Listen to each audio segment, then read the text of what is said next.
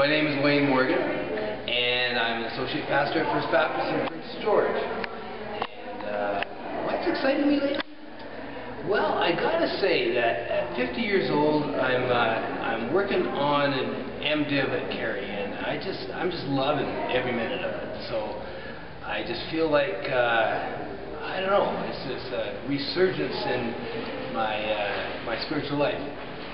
Cool things are happening at Prince George too, and this is Pat. He's going to tell you all about that. Oh, good.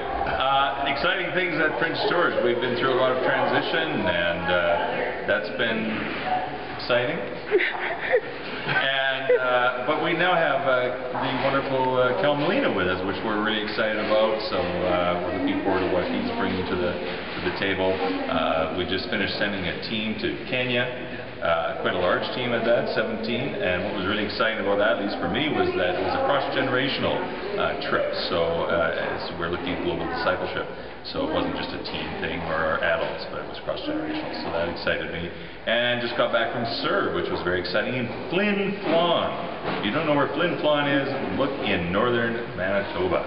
And up there it is, and our youth had a great time attending, along with Kitimat, who we connect with. Love Kitimat. Kitimat's a good place. Yeah. Serves at Kitimat next year, right? Yeah, and we go to Kitimat next year for Serve, so that's awesome. Yeah, so we love Kitimat, so we get to go to Kitimat for Serve, so that's great. You know what else we're doing? Okay, go ahead and tell us more.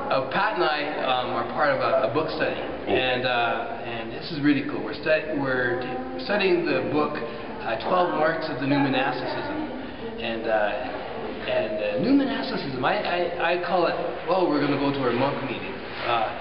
But you know, it's a pretty cool, I don't know if you call it a movement, but it's just a way of just connecting with people and today. And so anyway, that's this week.